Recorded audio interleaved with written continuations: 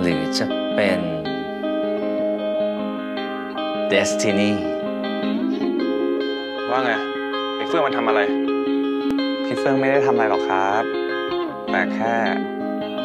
ผมคิดว่าถ้าอยู่กับพี่เฟื่องมากๆอ่ะผมจะติดใจแล้วไม่อยากกลับอเมริกาเป็นไงอยู่ไอ้พ่อพาเฟื่องทั้งวันไล่กันมาเผาทนหรือยังไม่เลยครับต่อให้ผมต้องอยู่กับพี่เฟื่องต่ออีกหลายวันหลายเดือนหลายปีอ่ะผมก็สบายมากนี่รู้เปล่าไอ้เฟื่องไม่ชอบเรามากนะแต่เขาไม่เคยบอกผมของแบบนี้เนี่ยการกระทำมันสำคัญกว่าคำพูดแต่บางทีอะครับคำพูดอะมันก็สำคัญพอกับการกระทำนะครับ